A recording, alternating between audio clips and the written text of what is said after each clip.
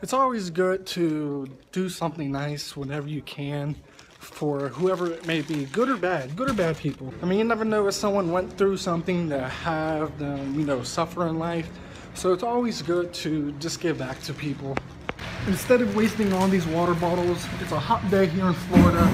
So I'm going to find the first homeless man I see, and I'm going to give him the rest of these bottles. Like I said, it's a hot day here on the beach. It's a very, very hot day. I want to say it's like 90, 95 degrees here on the boardwalk. It's really hot, and I'm out here wearing freaking joggers. I'm so hot right now. That guy right there in the red, I think he's homeless. I'm gonna go and approach him, see what's up with him.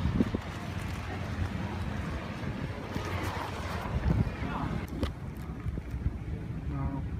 Sorry. I'm gonna have to figure out some food a little later. I mean, you know, it's been just never-ending crap. Yeah. I went to a shelter, stayed there 3 months. Then they let me go to work after all their programs. Mm-hmm. And I went to work for a month, had to pay them $160 a week. I saved $1,300. Then they said, well, it's time for you to go, your time's up. So at that moment, I thought, man, I got $1,300. I should be able to get a place to live. Yeah. And I'm extremely employable. And good luck with that. Not getting it. Yeah. Yeah, so. Especially out here, it's expensive. Now I'm back, you know, back on the street. Yeah. Yeah. I hope you know, at least something. Oh yeah, thanks. Yeah, no problem. I mean, I don't want the housekeeping to throw it away, so I'll walk down the boardwalk and find someone who can use it way better than the trash can. Yeah. Oh yeah. Yeah. You sure you don't want an extra bottle? I have another bottle if you. Nah, I'm good. You sure? Yeah, thanks. Okay. It'll take me a year to drink that. Yeah. Well, glad I could help you. Nice meeting you. Very nice. Name's Marcel. I'm Stu. Hello, Stu. Thank you. You have a good one, sir. Yeah. Have a good one. You too. Thank you. You know, that's just it's just bad. You know, I just feel really mad and sad inside because, you know, that guy, he came down here to help his mom, his dying mom, and then she died on him.